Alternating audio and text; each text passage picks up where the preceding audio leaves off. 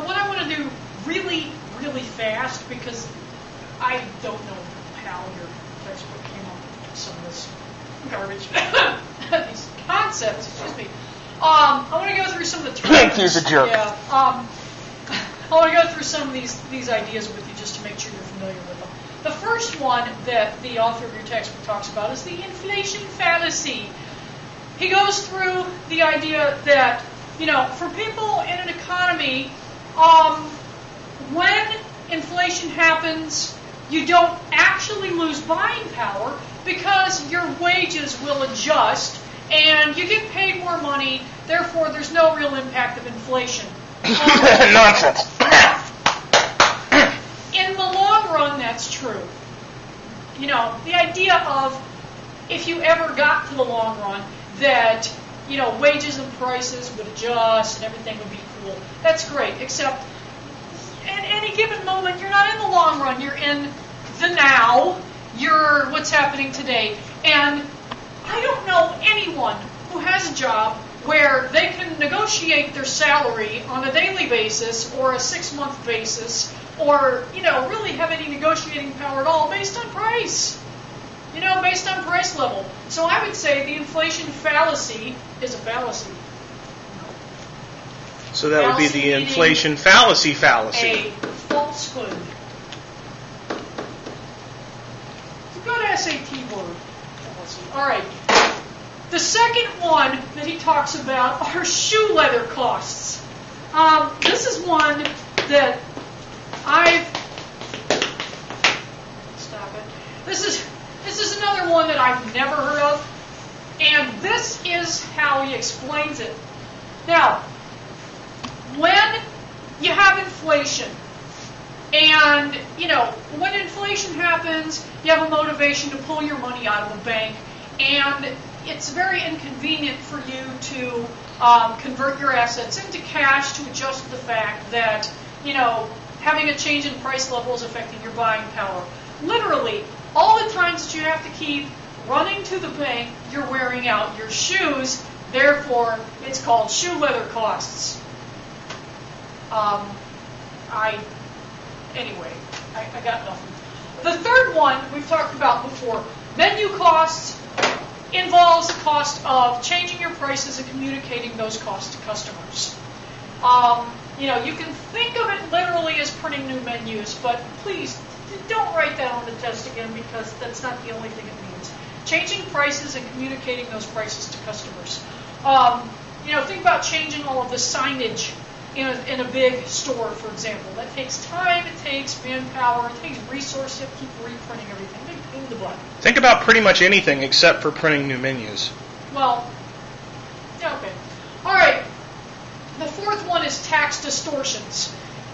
The tax code is written based on your nominal income, meaning the amount of money that you have earned in a given calendar year. It does not take into account that the value of that money changes based on what's happening with the price level. So it doesn't look at taxing your income, it doesn't tax your real income, it taxes your nominal income. And if your real income is fluctuating and going down based on prices going up, the tax code does not compensate for that. It doesn't play into it at all because the tax code is only dealing with nominal, not adjusted for inflation. So that's the tax distortion that comes into play here.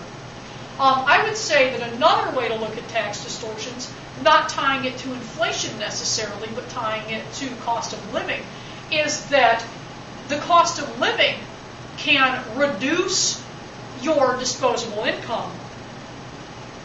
And so someone who makes $100,000 in one part of the country ends up with a lot more buying power than someone who makes $100,000 in an area that has a higher cost of living. So that's another tax distortion, not caused by inflation, but it's another drawback to how the tax code works, which is that it only taxes your nominal income and doesn't consider any other factors.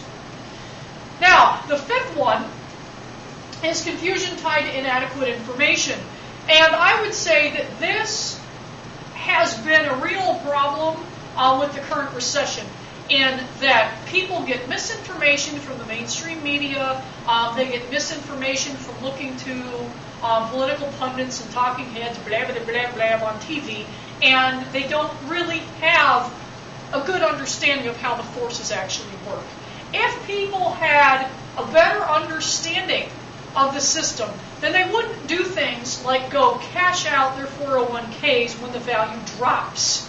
That's not the best approach, and yet millions of people started to do that when the stock market tanked after you had things like Bear Stearns and AIG and all this other turmoil in the financial markets. Bad idea, but people did it because they really didn't know about long-term trends.